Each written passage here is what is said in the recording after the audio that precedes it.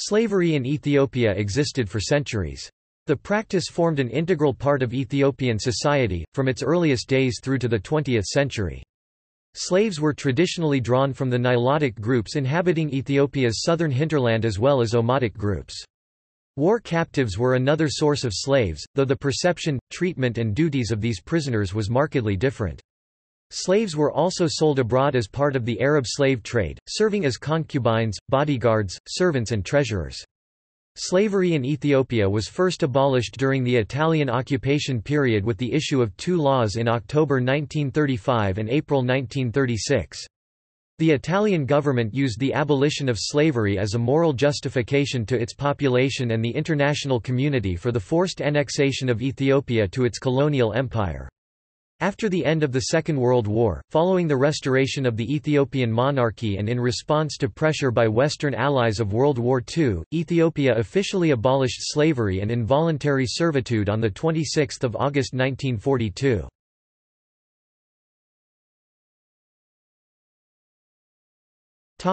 Overview. Slavery was fundamental to the social, political and economic order of medieval Ethiopia. Racism in the territory was traditionally mainly directed at ethnic minorities, as well as other individuals from the south of the country. Collectively, these groups are locally known as Baria, derogatory terms originally denoting slave descent, irrespective of the individual's family history.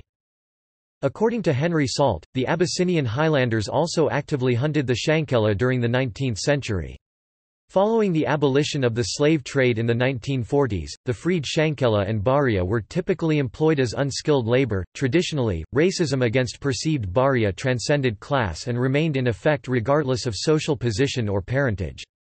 Although other populations in Ethiopia also faced varying degrees of discrimination, little of that adversity was by contrast on account of racial differences. It was instead more typically rooted in disparities in class and competition for economic status. The Oromo and Grage were thus, for example, not considered by the Highlander groups as being racially Baria, owing to their similar physical features.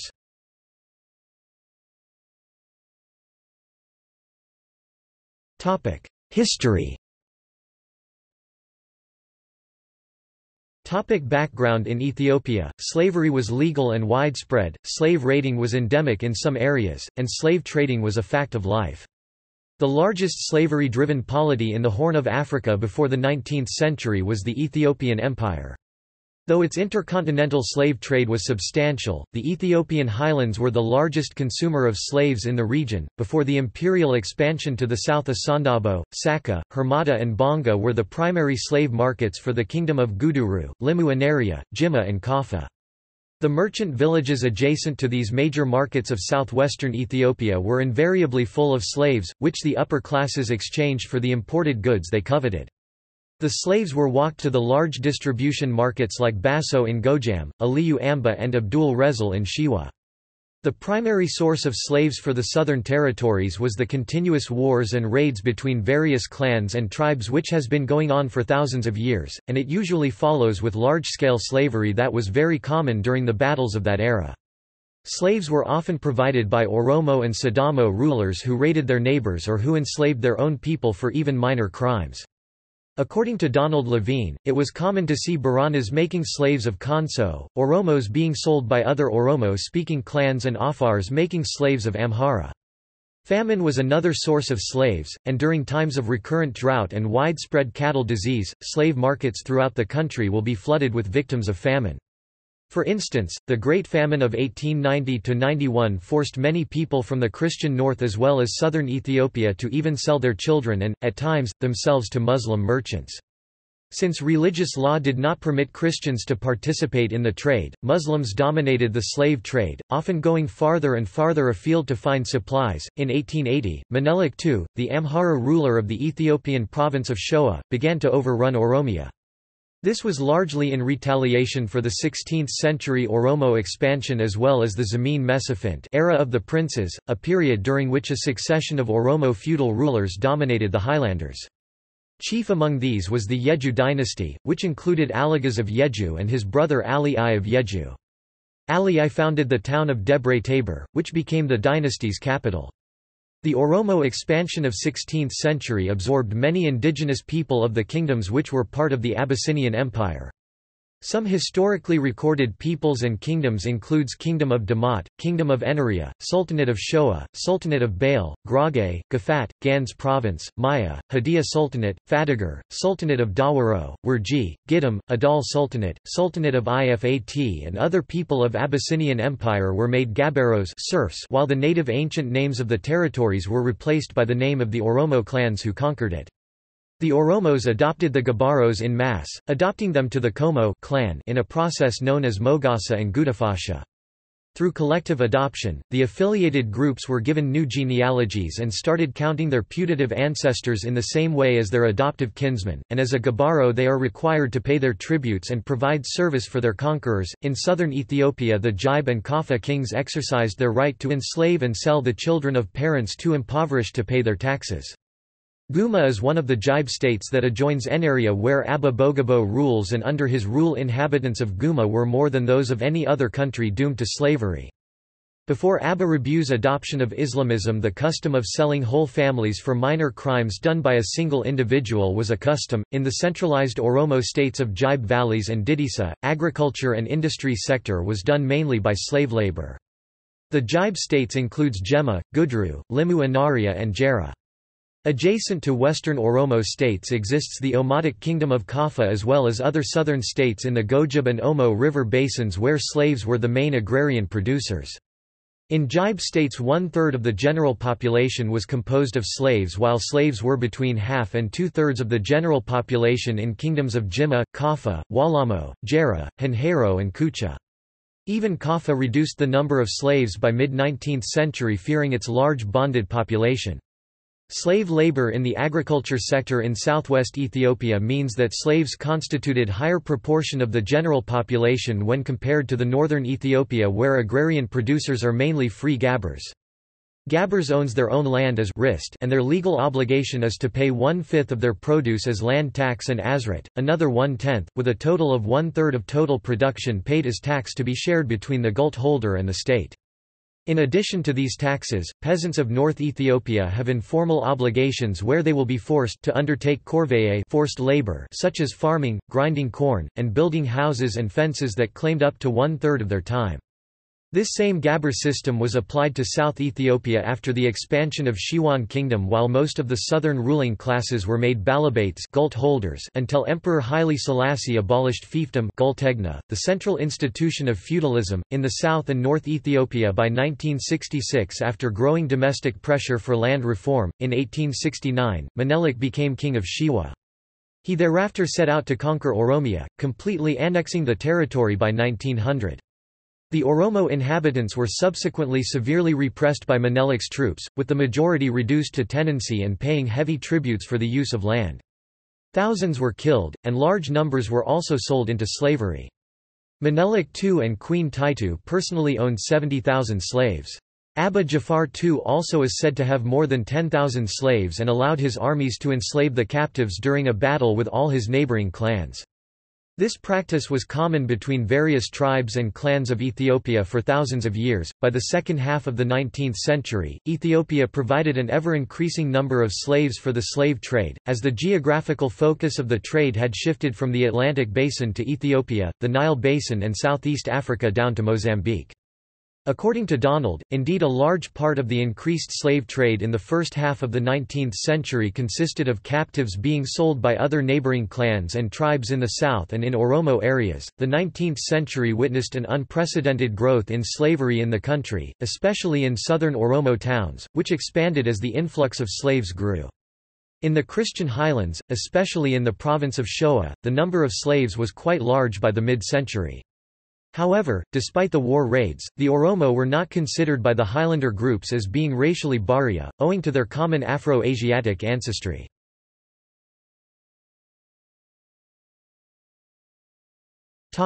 Arab slave trade. The Indian Ocean slave trade was multi-directional and changed over time.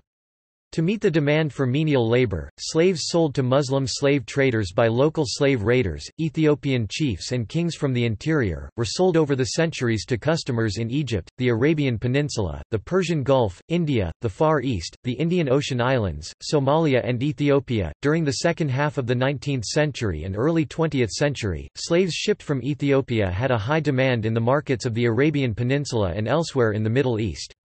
They were mostly domestic servants, though some served as agricultural laborers, or as water carriers, herdsmen, seamen, camel drivers, porters, washerwomen, masons, shop assistants and cooks. The most fortunate of the men worked as the officials or bodyguards of the ruler and emirs, or as business managers for rich merchants. They enjoyed significant personal freedom and occasionally held slaves of their own. Besides Javanese and Chinese girls brought in from the Far East, young Ethiopian females were among the most valued concubines. The most beautiful ones often enjoyed a wealthy lifestyle, and became mistresses of the elite or even mothers to rulers. The principal sources of these slaves, all of whom passed through Matama, Massawa and Tadjoura on the Red Sea, were the southwestern parts of Ethiopia. In the Oromo and Sidama country, the most important outlet for Ethiopian slaves was undoubtedly Massawa. Trade routes from Gondar, located in the Ethiopian highlands, led to Massawa via Adwa. Slave drivers from Gondar took 100 to 200 slaves in a single trip to Massawa, the majority of whom were female. A small number of eunuchs were also acquired by the slave traders in the southern parts of Ethiopia. Mainly consisting of young children, they led the most privileged lives and commanded the highest prices in the Islamic global markets because of their rarity. They served in the harems of the affluent or guarded holy sites. Some of the young boys had become eunuchs due to the battle traditions that were at the time endemic to Arsi and Barena of southern Ethiopia. However, the majority came from the Badi Folia Principality in the Jimma region, situated to the southeast of Enaria. The local Oromo rulers were so disturbed by the custom that they drove out of their kingdoms all who practiced it.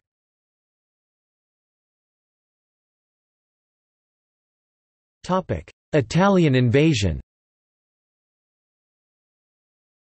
Under the pretense of abolishing slavery and a border incident, Italy invaded Ethiopia in 1935.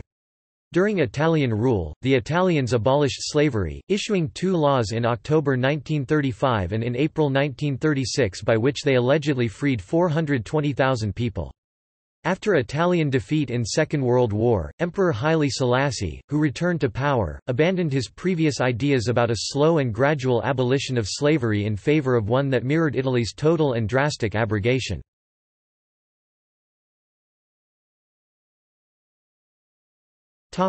Nature and characteristics. Slavery, as practiced within Ethiopia, differed depending on the class of slaves in question. The Taikur, literally, black, Shankala slaves in general sold for cheap. They were also mainly assigned hard work in the house and field. On the other hand, the Qay, literally, red, Oromo and Sidama slaves had a much higher value and were carefully sorted according to occupation and age. Very young children up to the age of 10 were referred to as mammal. Their price was slightly lower than that of 10 to 16-year-old boys. Known as Gerb, the latter young males were destined for training as personal servants. Men in their 20s were called Kadama. Since they were deemed beyond the age of training, they sold for a slightly lower price than the Gerb. A male's value thus decreased with age. The most esteemed and desired females were girls in their teens, who were called Wosif. The most attractive among them were destined to become wives and concubines. Older women were appraised in accordance with their ability to perform household chores as well as their strength.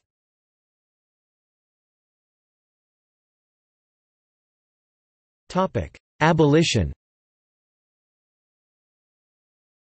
Initial efforts to abolish slavery in Ethiopia go as far back as the early 1850s, when Emperor Tewodros II outlawed the slave trade in his domain, albeit without much effect. Only the presence of the British in the Red Sea resulted in any real pressure on the trade. Both Emperor Tewodros II and Emperor Johannes IV also outlawed slavery, but since all tribes were not against slavery and the fact that the country was surrounded on all sides by slave raiders and traders, it was not possible to entirely suppress this practice even by the 20th century. By the mid-1890s, Menelik was actively suppressing the trade, destroying notorious slave market towns and punishing slavers with amputation. According to Chris Prouty, Menelik prohibited slavery while it was beyond his capacity to change the mind of his people regarding this age-old practice, that was widely prevalent throughout the country. To gain international recognition for his nation, Haile Selassie formally applied to join the League of Nations in 1919. Ethiopia's admission was initially rejected due to concerns about its slave holding, slave trade and arms trade.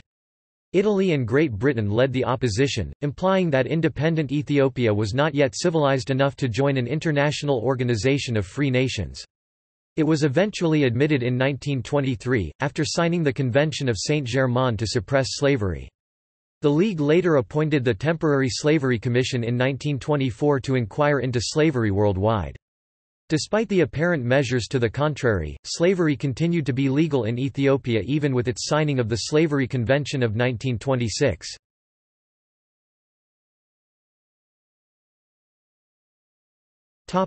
Legacy. Although slavery was abolished in the 1940s, the effects of Ethiopia's long-standing peculiar institution lingered. As a result, former President of Ethiopia Mengistu Haile Mariam was virtually absent from the country's controlled press in the first few weeks of his seizure of power. He also consciously avoided making public appearances, here too on the belief that his appearance would not sit well with the country's deposed political elite, particularly the Amhara. By contrast, Mengistu's rise to prominence was hailed by the southern Shankela groups as a personal victory, with one of their own having made good. Racial discrimination against the Baria or Shankela communities in Ethiopia still exists, affecting access to political and social opportunities and resources. Some slaves of Ethiopia or their descendants have also held the highest positions. Abraha, the 6th-century South Arabian ruler who led an army of 70,000, whom was appointed by the Axumites, was a slave of a Byzantine merchant in the Ethiopian port of Adulis. Habte Georgis Dinajde and Balka Abanefso were originally slaves taken as prisoners of war at Menelik's court who ended up becoming so powerful, especially Habte Georgis, became war minister and first prime minister of the empire who later became king-maker of Ethiopia after Menelik's death. Ejegayu Lema Adiyamo, mother of Emperor Menelik who actually founded modern Ethiopia, is said to be a slave. Mengistu Haile Mariam, who declared a republic and ruled Ethiopia with socialism ideology, is also said to be the son of a former slave.